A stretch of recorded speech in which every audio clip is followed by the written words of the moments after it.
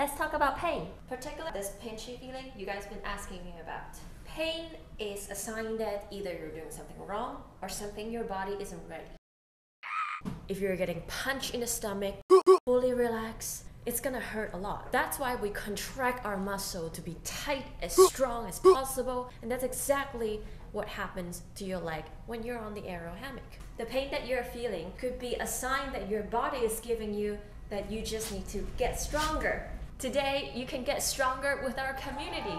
We just started week 1 of the Fit for Aerial Workout Challenge Live. Click the join button to become a channel member to get access to the full live workout program. You will also get access to our live aerial sessions. See you in the next live workout.